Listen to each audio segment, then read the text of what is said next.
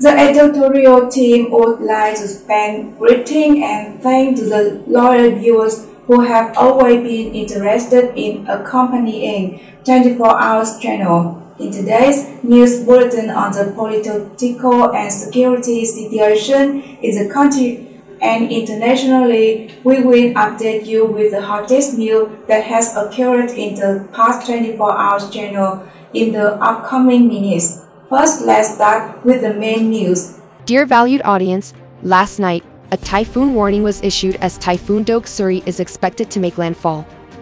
The storm center is currently located about 380 kilometers southeast of Eluanbi, over the ocean. Lak Nha Han, the technical director of the Central Meteorological Bureau, stated that the warning area along the coast still includes Hangzhuan, Bindong, and Daidong. Strong gale first-sten winds have been observed in Lanvu and the Hangzhuan Peninsula, with waves reaching about 4 meters in Lanvu and Daidong. Wind speeds from level 9 to May 10th occur in the north and southeast of Tantruk, along the coast of the Hangzhuan Peninsula, Kinmen, and Madu. Tonight, the accumulated rainfall from Holian to the Daidong mountain range is estimated to be between 700 and 1,000 millimeters, with the highest amounts expected in northern Taiwan. The main island of Taiwan is expected to gradually escape the influence of the storm over the next 2 days.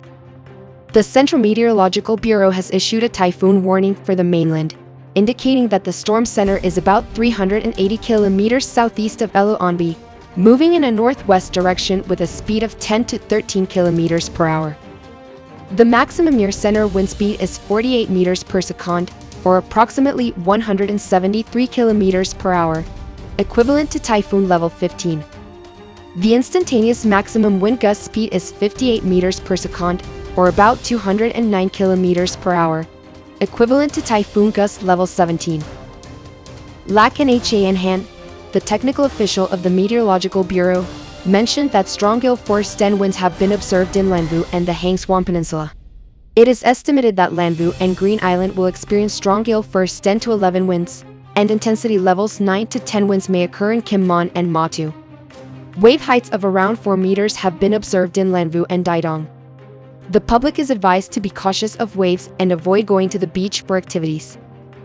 Regarding the rainfall trend, Lak Nha Han stated that the amount of rainfall will gradually increase in the eastern half after a night of easing, and there will be light rain in the larger Taipei area or mountainous regions. This evening, the eastern half will experience noticeable rain, with heavy rain or locally heavy rain in some areas. In the northern and southern mountainous regions, intermittent rain is expected from this evening. Rainfall hotspots will include the Huadong and Kaibing mountainous regions. Accumulated rainfall from the Huadong mountainous region to the Daidong area could reach 700 to 1,000 millimeters, and the flat Kaibing area could receive 400 to 700. Typhoon Doksuri is approaching, and winds and rain in Daidong continue to intensify. At 11 o'clock noon today, a tree on lane 109 of North Chin KY Road behind Liu Mountain collapsed onto 3 cars and a house's air conditioner. Fortunately, there were no casualties. The Taipei City office has dispatched staff to assist with handling and cleaning up the situation.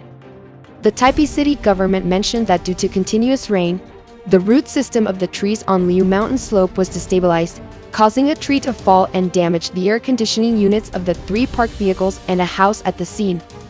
Typhoon Doksuri is currently in the middle stage, and the Central Meteorological Bureau has issued a mainland typhoon warning this afternoon. This is also the first typhoon to make landfall in Taiwan in the past 4 years. The Meteorological Bureau predicts that the strongest winds and rain will occur over the next 2 days. Lak Nha Han, the technical director of the Central Meteorological Bureau, added that in addition to the Hangzhuan and Bindong Peninsula, this report has also included the Daidong area within the scope of the mainland warning. The Central Meteorological Bureau issued the mainland typhoon warning at 2:30 p.m. today. Doksuri is moving northwestward from the southeast of Eluanbi at a speed of 13 kilometers per hour. The average radius of gale level 7 winds is 300 kilometers. The Meteorological Bureau stated that the possibility of it intensifying into a super typhoon cannot be ruled out. It is estimated that from tonight until tomorrow, Lanvu Green Park and Green Island may experience strong gale force 10 to 11 winds. Additionally, in the northern part of Tantruk, the Honjuan Peninsula in the southeast, Kinmen, and Matu. Stronger gale force winds from level 9 to May 10th occur, and even stronger gusts could happen in the inland northern regions. The Meteorological Bureau forecasts the amount of rainfall in the next 24 hours. The rainfall hotspot focuses on Guangdong and Jieping, with accumulated rainfall estimated to be around 400 mm to 700 mm in Hualien County and Tainan County, 200 mm to 350 mm in Yulin County, and about 200 mm to 400 mm in Jieping County. Lanyu is also experiencing waves higher than 4 meters. Like Nha and Han mentioned, Wednesday and Thursday are the days when the storm is closest to us. Tomorrow, the wind and rain in the eastern half of Hangchuan will strengthen. On the following day, apart from continuous wind and rain in the eastern half, the south will also experience increasing winds and rain. The wind and rain in Banho and Kinmen may gradually intensify in the latter half of the day until nightfall, and some indirect wind and rain may also occur in other central and northern areas tomorrow.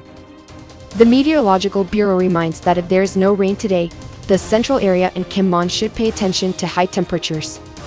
By Friday, the prediction is that the wind and rain from the storm will gradually diminish, but heavy rain in Kinmen and Banho will persist until nightfall before gradually easing. Extreme weather has hit Beijing, with sudden heavy rain accompanied by strong gusts and thunderstorms. Last night in Beijing, heavy rain poured down unexpectedly, accompanied by strong gusts and thunderstorms. Frequent lightning illuminated the night sky. Rare strong winds also hit thatched Jiatrang, uprooting trees and blowing off rooftops. On the same evening, thatched Jiatrang City in Hebei Province unexpectedly experienced a fierce storm, with locally maximum wind speeds reaching level 11. Roofs were torn off, trees were uprooted, and a car was hit by a fallen tree. A video clip shows how strong winds carried sand and rocks, and debris from buildings flew through the air. The sky was obscured by dark clouds, turning day into night within seconds. Residents of thatched Jiatrang commented, "Look, it's only been 6 hours since morning, and it's already like this. And the wind, it's terrifying at night. Oh my god. I can't keep my eyes open. Look at the wind blowing through the streets. Yes, it's really frightening." Ladies and gentlemen, extreme weather continues in China. At least 12 people have died in recent days due to heavy rain-induced floods in the southwestern, northwestern, and northeastern regions of China. Meanwhile, many provinces in the eastern region are still facing the threat of intense heat and high temperatures. On Saturday afternoon, Shanghai experienced heavy rain, and the sky seemed to suddenly crack open. From Thursday evening to Friday morning, heavy rain inundated the western part of North's Huangquang Autonomous County in Sichuan, causing landslides and affecting 13 towns to varying degrees. The flooding has resulted in at least 6 deaths and 12 missing persons. Some experts suggest that the casualty count may rise. On Friday, due to heavy rain, floods and landslides occurred in the southern outskirts of Venguthan District, Nhan City, Tuxuan Province. The extent of the casualties is not yet clear. A video clip shows some people trapped in a landslide, and others caught in the flood with people and vehicles. From Monday evening to Thursday, Longnam and Kamtuk unexpectedly experienced heavy rainfall, resulting in at least 6 fatalities and affecting nearly 100,000 people. In Dandong City, Liang Province, China, a storm suddenly erupted around 1 o'clock on Thursday. Strong winds blew off the roof of a house in Mingxi Home, creating a horrifying scene. The video clip also shows the storm causing the outer wall of a tall building to collapse. Residents of Dandong commented, "It's even scarier here. After one gust of wind, all the windows collapsed." On Thursday evening, Chengdu, Tuxuan Province, also experienced heavy rain. However, people still lined up to get nucleic acid testing in the rain. The video circulating on the internet stirred public anger. Affected by heavy rain, the extremely high temperatures in some southern areas temporarily subsided. However, in Zhejiang, Fujian, and other places, they continued to face high temperatures and intense heat. In Shenzhen, Guangdong Province, recently, a young food vendor couldn't bear the high temperatures, fainted from heat stroke, and was taken to the hospital. According to the weather forecast from the Meteorological Observation Station, from tonight to the day after tomorrow, Tuxuan, Guizhou, Hainan, and other places will experience a new round of heavy rainfall, which could lead to disasters such as floods and landslides. Dear viewers, recently, many areas in China have been affected by heavy rainfall, resulting in severe natural disasters and flooding. According to statistics from China's Ministry of Water Resources last week, there were 241 rivers in China under superflood alert, and 24 provinces, autonomous regions, and municipalities suffered flood-related losses, totaling about 120 billion RMB. According to comprehensive reports from various media outlets, floods in the upper reaches of the Jiaolong River, upper and middle reaches of the Fujing River, upper reaches of the Beijing River, and upper reaches of the Dangyang River have exceeded historical records. Significant flooding is also occurring in the middle reaches of the Yellow River and the Hui River. The Defense Agency reported that flood control in the Yangtze River and Yellow River basins is very serious this year. The Yangtze River Water Resources Commission announced the flood situation on Tuesday afternoon, indicating that the second flood of the Yangtze River this year formed in the upper reaches of the Yangtze River and the Tamhe Reservoir, and is expected to peak as the largest flood of the year. The China Meteorological Observatory predicts that there will be heavy rain in the northern and northeastern regions of China on Tuesday and Wednesday. In southern China, especially in the western part of the Sichuan Basin, there will be heavy stormy rain. Floods in the middle and lower reaches of the Yangtze River in China have resulted in more than 95 deaths. Chinese state media reported that 95 people have died or gone missing in recent days due to flooding in the middle and lower reaches of the Yangtze River.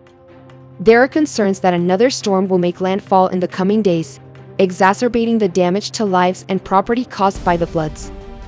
State media, citing China's Ministry of Internal Affairs, said that the torrential rains in the middle and lower reaches of the Yangtze River have affected 16 million people.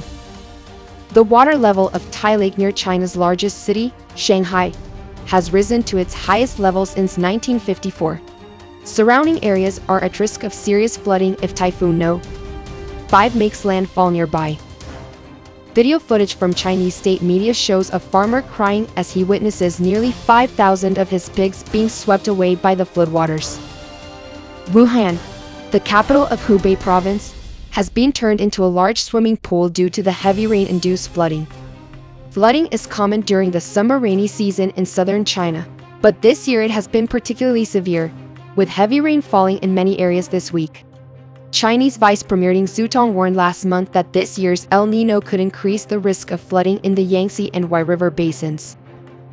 In 1998, El Niño caused the worst floods in recent years in the Yangtze River basin, resulting in over 4,000 deaths. That concludes our news report for today.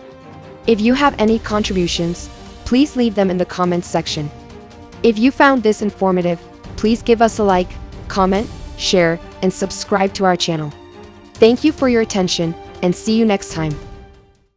Yes, dear viewers, this concludes today's new bulletin. We sincerely thank you and all of you who have been following our news. We wish you and your family good health and happiness. If you find our content valuable, please subscribe to our channel and click the bell icon in the top right corner of the screen to stay updated with the latest news that we will be providing. Now, goodbye and see you again.